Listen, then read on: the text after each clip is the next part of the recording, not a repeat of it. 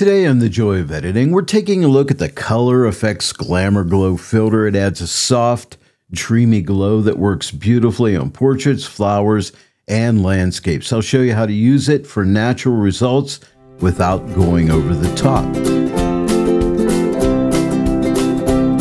Hello and welcome to The Joy of Editing. Today we're diving into the Glamour Glow Filter in Nik Color Efex. Now, this filter is a favorite among photographers because it adds a soft, beautiful glow that can transform your images with a dreamy, atmospheric look.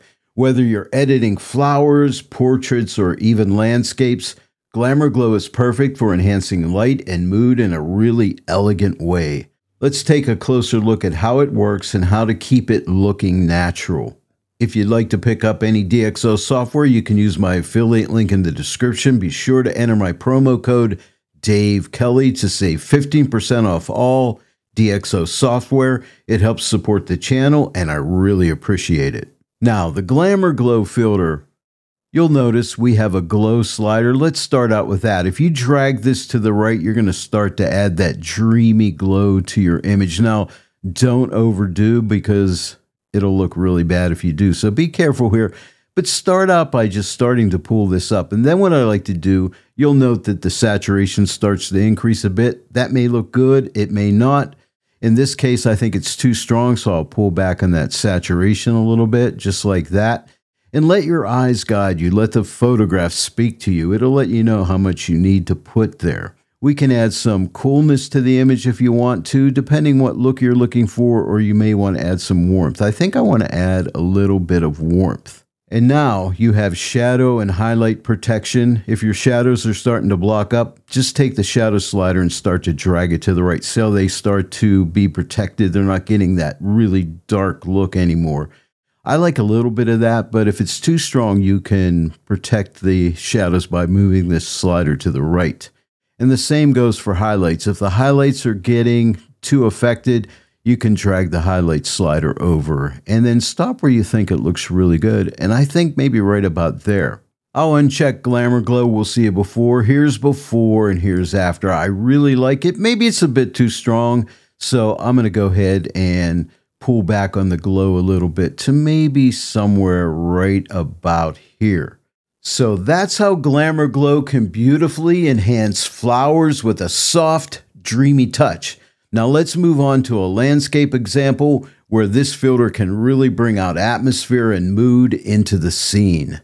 I've zeroed out the slider so you can clearly see what each adjustment is doing. We saw how it works on flowers. Now let's take a look at a landscape and see how Glamour Glow adds mood and atmosphere. Now, the way I like to work with this filter, I like to start at the top with a glow and work my way down. So let's add some glow. Don't be afraid to add a little bit too much. We can always readjust. Again, let that image speak to you. It'll let you know what it needs. Let's start out here. Now, I do kind of like the saturation. Let's leave it for now. Now let's go to glow warmth. Okay, so we can cool it down. Do we like that look? More mysterious, or do we want to warm it up, make it look a little more happy and joyful? Maybe let's warm it up a little bit, maybe somewhere right about here. Now let's look at shadows. Do we want to add some protection? Maybe a little bit. They're getting a little too dark and blocked up. So let's pull this to the right and stop about where it looks good. And I think maybe right about here looks good. I think the highlights are okay, but let's pull it over and see what effect we get. It's not doing too much, but maybe let's add a little bit of highlight protection, maybe right here. Now let's shut off Glamour Glow. Here's before and here's after. What do you think? I think it's pretty good. It might be a little too strong. You don't want to go too crazy here, so I think I'll pull it back. And now I think right here looks really good. Let's see it before and after. I'll uncheck Glamour Glow. Here's before and here's after. Hey, it reminds me of Sherwood Forest. What do you think? I really like it. If you're enjoying these Nik Color Efex tutorials, make sure you hit that subscribe button so you don't miss any future videos or the next giveaway. We've seen how Glamour Glow works on flowers and landscapes. Now let's finish up with a portrait, where this filter is especially popular for adding that soft, flattering glow to skin tones. Let's check it out. Let's start adding some glow here. And I think maybe I'll start out about here. Let's go a little strong and work on this. Too much saturation. Let's pull that back. Let's let it look really natural, maybe somewhere right around here. It's already looking really good. Now, do we want to cool it down? Do we want to warm it up? Maybe I'll just warm it slightly, not too much. Maybe right about here, I think should be good. Let's work in the shadows. Let's protect those a little bit. Let's move this to the right. And I think maybe right about here looks pretty good.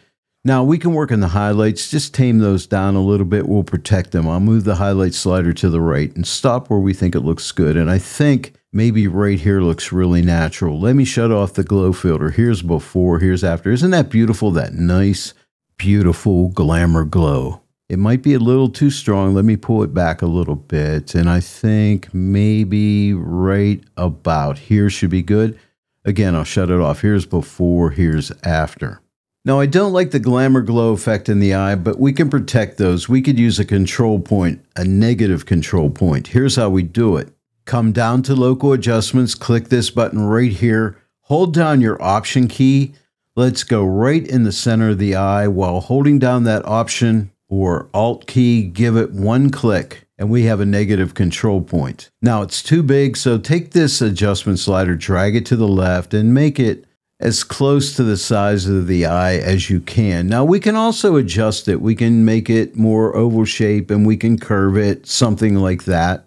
But what I like to do next is take the luminance slider, take it the whole way to the left, take the chrominance slider, take it the whole way to the left. That way we're getting the entire eye. If you look at the mask, I'll click this button right here. You can see we're taking that eye out, right?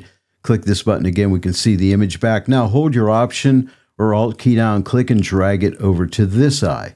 And now we can center this a little better. And now we're protecting both of those eyes. So both of those eyes are not getting the glamour glow adjustment. Now let's take one last look. I think I want a little bit more saturation. So let's pull this up a little bit to maybe right here. Looks pretty good. Now let me shut off glamour glow. Here's before and here's after. I really like it. So there you go.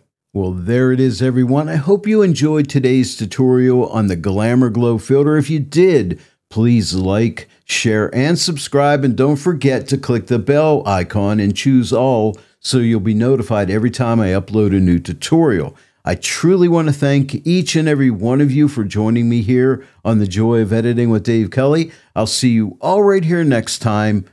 But until then, happy editing.